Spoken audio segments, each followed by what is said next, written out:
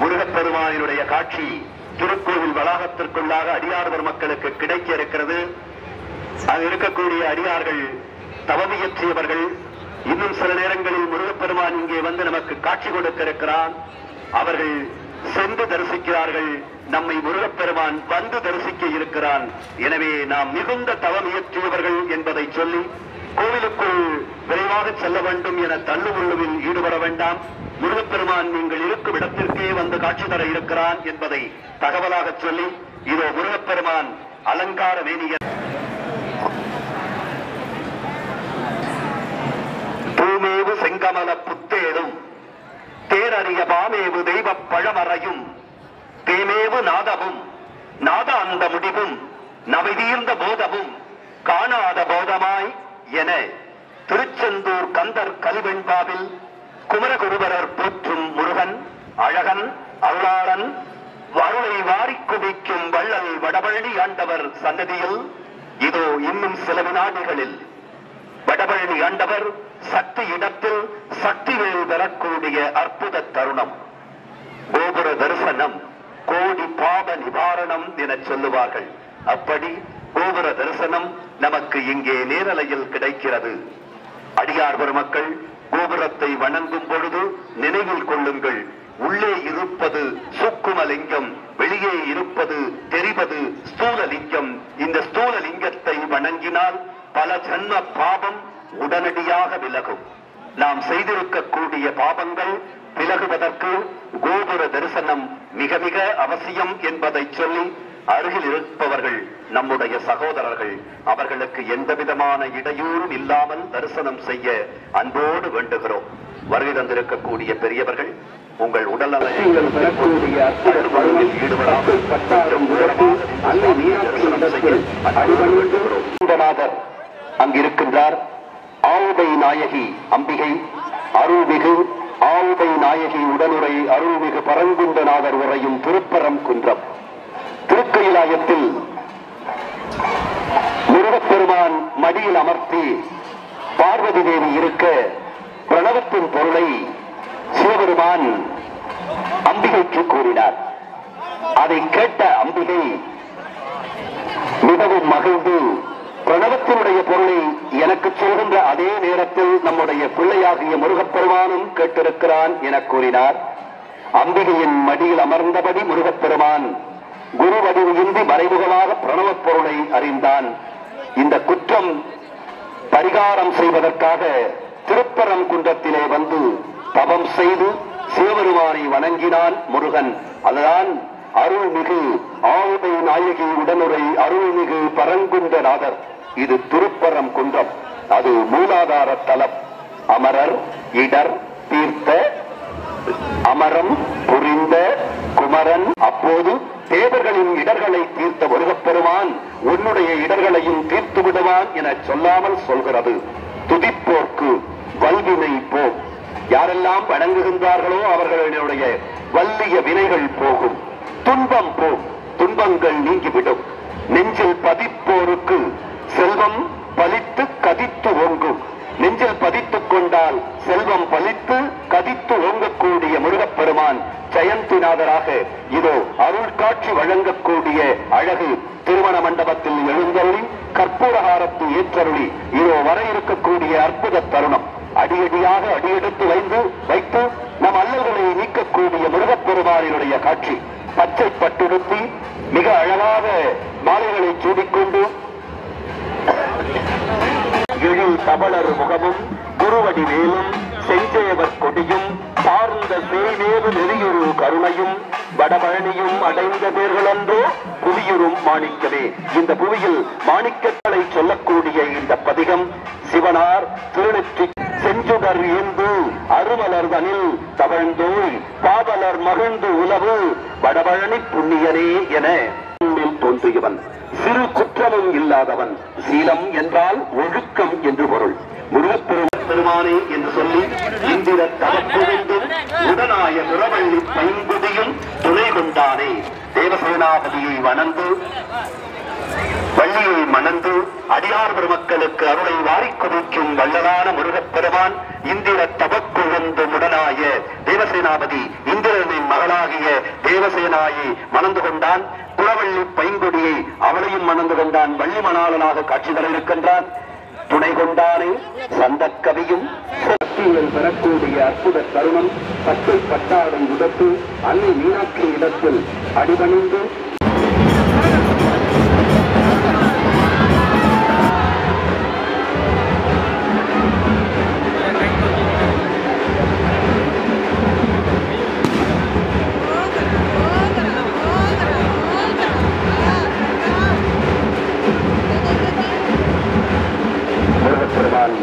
புறப்பட்டு வரக்கூடிய காட்சி ஆதரவு வளாகத்திற்குள்ளாக அதிகார மக்கள் கரங்களை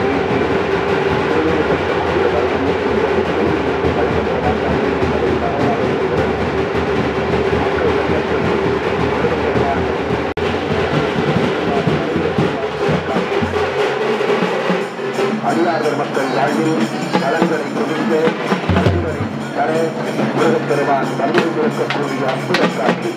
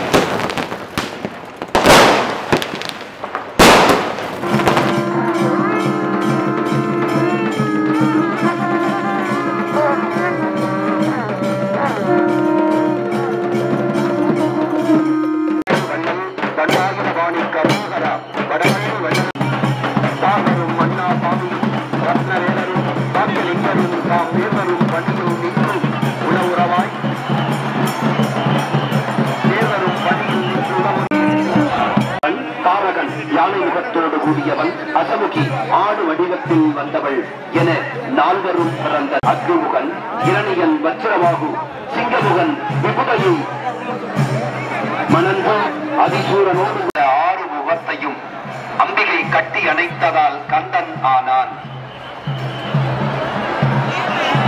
அந்த கந்தன் இதோ அரங்கிற்கு வந்திருக்கிறான். நமக்கு அருள் செய்ய அழகன் முருகன் தாங்கி இருக்கின்றான். மிக நேர்மையாக அமைக்கப்பட்டிருக்கக்கூடிய அந்த சபை வடிவம் பச்சைப்பட்டு தாங்கி வைரக்கற்கள் பதித்த நகைகளை அணிக்கொண்டு 12 கரங்களிலும் ஆயுதங்கள் தாங்கி இதோ சூரபத்மனை தாக்கி அழிக்க அல்ல அருள் செய்ய முருகப்பெருமான். நமக்கு இனி நல்ல காலம் பிறந்து விட்டது. பச்சை பட்டாடை முகத்து சக்திவேல் தாங்கி முருகப்பெருமான் எழுந்தோடு இருக்கக்கூடிய இன்பக் கோலம்.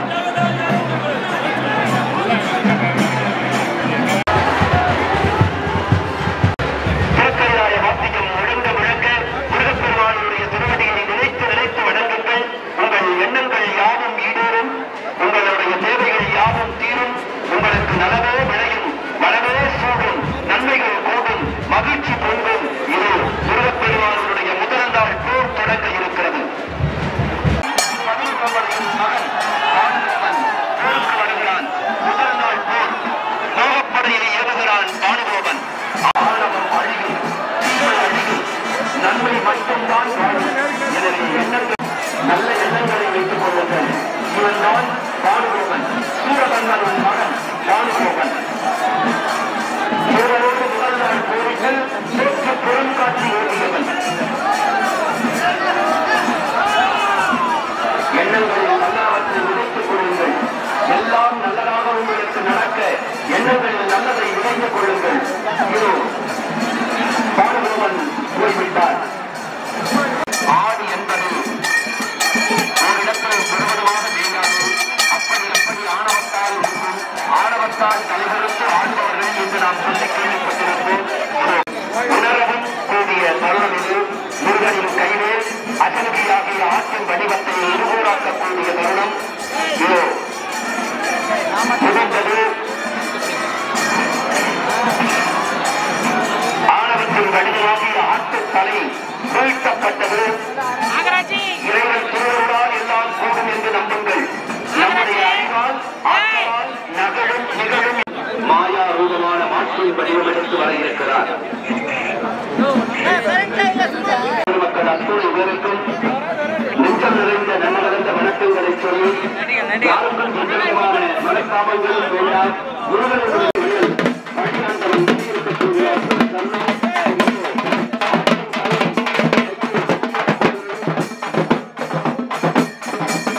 தளபதி வீரவாகுத்தேவர் முன்னிருக்க ஆற்றின் தலையை சுமந்து வருகிறார்கள். மாட்டின் வடிவம் தாங்கி சூரபன்மன் மாயாரூபம் எடுத்து வருகிறான். ஆணவம் தலைக்கு ஏற இப்படித்தான் பல்வேறு வடிவங்களில் வருவார்கள். அப்படி பல்வேறு வடிவங்களில் வருகின்ற பொழுது அந்த மாயையை வீழ்த்தக்கூடிய வல்லமை கந்தனினுடைய கைவேல். கந்தன் கைவேல் உங்களுக்கு நலத்தை வளத்தை யாவற்றையும் மாறி குவிக்கும் என்பதை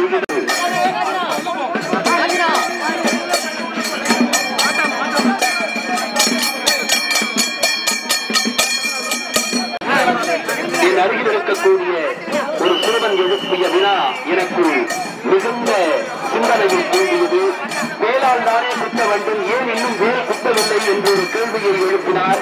மிகச் சிறப்பான கேள்வி அது என்பதை சொல்லி அது இருக்கக்கூடிய அடியார் பெருமக்களுக்கும் இந்த தகவலை அரங்கில் சொல்லி அவன் சூரபன்மன் புலி வடிவம் தாங்கி வரக்கூடிய சூரபன்மனை எதிர்கொள்ள இருக்கிறான். புலி வடிவம் தாங்கி மாயா வடிவம் தாங்கி வர இருக்கக்கூடியவனாக சூரபன்மனை புலி வடிவம் எடுத்து வரக்கூடிய சூரபன்மனை அழிப்பதற்கு தயார் நிலையில் சக்திவேல் தாங்கி நிற்கிறான். முருகப்பெருமானுடைய பார்வையால் உங்களுடைய ஆணவம் அழிகிறது. அவனுடைய தலை கொய்யப்படுகிறது. சிறப்பான வாழ்வு அவனுக்கு கிடைக்கிறது. சூரபன்மன் இன்னும் மாயையை விட்டு அகலவில்லை. இது புறப்படுகிறான். புலி வடிவம் எடுத்த சூரபன்மன் வீழ்ந்து விட்டான். வீரவாகுத்தேவர் தலைமையில் புலி வடிவம் எடுத்த சூரபன்மன் வீழ்ந்து விட்டார். அடுத்து சிங்கமுகாசுரனாக வர இருக்கிறான். அவனுடைய சிங்கமுகாசுரன் இவரோடு 15,000 பேர்கள் தோன்றினார்கள் என கந்தபுராணம் பேசும் கச்சியப்ப சிவாச்சாரியார் கூறுவார். இதோ அந்த சிங்கமுகாசுரன் அரங்கிற்கு வந்து முருகனை தொழுது வணங்கி அவன் கைவிரலால் இருகோடாகி வீழும் தருணம். தான் எனும் மாணவனை கொண்ட வந்தர்கள் வாழ்ந்ததில்லை. அதை நான் எனும் மாணவத்தை விட்டுவிடுங்கள். உயர் வழிபாடு, மேல் வழிபாடு, உயர் வழிபாடு, அதை காட்டிலும் அடியார் பெருமக்களை மதித்து நடங்கள். நம்முடைய பாதுகாப்பிற்காக கட்டுப்பாடுகளை விதிக்கக்கூடிய காவல்துறையினரின் கட்டுப்பாடுகளுக்கு சிங்கமுகாசுரன் 15,000 வீடுகளோடு தோன்றிய சூரபன்மனின் தம்பி சிங்கமுகாசுரன் முருகப்பெருமானினுடைய தீக்கத்தின் பார்வைக்கு இரையாக கூடிய ஒரு தம்பி. காசிப முனிவருக்கும் சரசைக்கும் 3ஆம் சாமத்தில் 40,000 வீடுகளோடு தோன்றிய செய்யப்பட்டு முன்னெடுக்க வீரவாகுத்தேவர் முன்னெடுக்க இதோ தாரகாசுரன் யானை வடிவம் தாங்கி 40,000 வீரர்களோடு பூக்களம் புகிறார். அவன் பூக்களம் புகும் அற்புத காட்சி விட்டுவிடாது. எனவே தீமைகளை விட்டு விலகி நில்லுங்கள், நன்மைகளின் பக்கம் சேர்ந்து கொள்ளுங்கள்.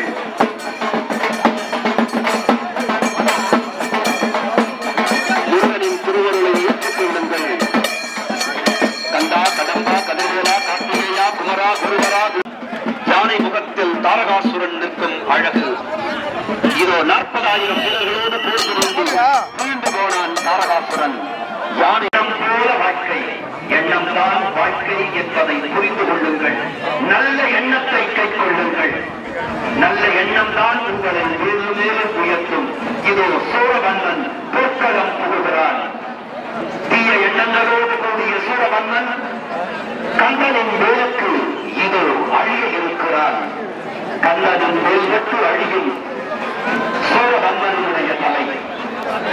வாருங்கள், உணர்ந்து கொள்ளுங்கள், நல்ல எண்ணங்களை கை கொள்ளுங்கள். எல்லோரும் நலமாக இருக்க வேண்டும் என்று எண்ணுங்கள். சர்வோஜனோ சுகினோ பவந்து என வேதம் சொல்லும். அப்படி எல்லோரும் நன்றாக இருக்க பிரார்த்தனை செய்யுங்கள். எல்லோருக்கும் எல்லாமும் கிடைக்க வேண்டும் என்று பிரார்த்தனை செய்யுங்கள். உங்கள் பிரார்த்தனைகள் சிறந்ததாக இருக்கட்டும், நலம் விளையட்டும்.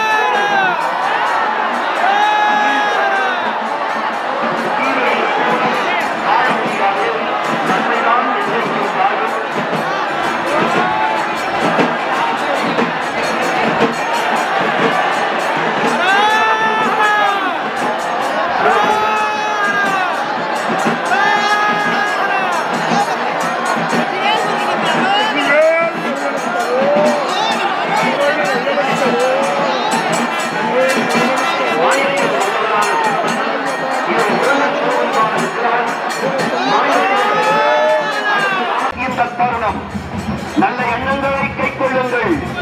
சூரபன்மனின் தீய எண்ணங்களால் இதோ அழிய இருக்கிறான். நீங்கள் விலக வேண்டும். நம் எண்ணத்தில் இருக்கக்கூடிய தீமைகள் விலக வேண்டும். சூரனை அருள் செய்து ஆட்கொண்டதை போல நமக்கும் அருள் செய்து நம்மையும் ஆட்கொள்ள வேண்டும். கந்தனின் கைவேலுக்கு வைக்கக்கூடிய விண்ணப்பம் இதுதான்.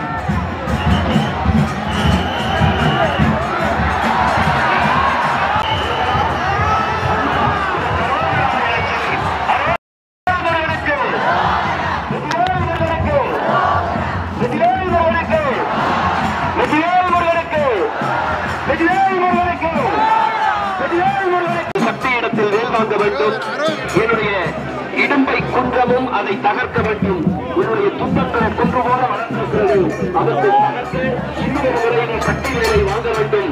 வாங்கினாலும் தகும் என திருமணாட்சி படையினுடைய தனி வெட்டாக்கள் பேசுகின்றன.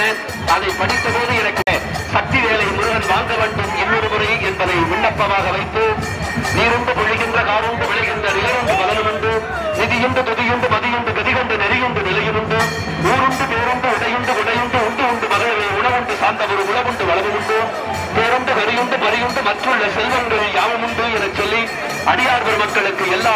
நலமும் கிடைக்க வாழ்வாங்கு வாழ இந்த சூரனை அருள் செய்து ஆட்கொண்ட நிகழ்வு உங்களுக்கும் அருள் செய்து ஆட்கொண்ட நிகழ்வாக மலர வேண்டும் என்பதை விண்ணப்பமாக வைத்து நல்லவோ வாய்ப்பினை வழங்கிய திருக்கோயிலுடைய நிர்வாக பெருமக்கள் அத்தனை இதற்கும் இந்த தருணத்தில் மனம் மொழி மெய்களால் நெஞ்சம் நிறைந்த நன்றி கலந்த வணக்கங்களை சொல்லி தள்ளுமுள்ளுவில் யாரும் ஈடுபட வேண்டாம். தொட்டு ஒற்றிக் கொள்கிறார்கள். பாவனைதான் பாவத்தை தீர்க்கும், தீய வினை தீரும், நல்வினை கூடும், உங்கள் வாழ்வு வளமாகும், நலமாகும், செல்வம் கூடும், நீங்கள் நினைத்தது கைகூடும், நீங்கள் வேண்டியது கைவரப்பெறும், உங்கள் எண்ணங்கள் யாவும் நிறைவேறும். நல்லனவற்றை எண்ணுங்கள், நல்லனவற்றை எண்ணுங்கள். எண்ணம் நலமானால் நல்லனவற்றை கூட்டிக் கொள்ளுங்கள், நல்ல சிந்தனையை எடுத்துக் கொள்ளுங்கள்.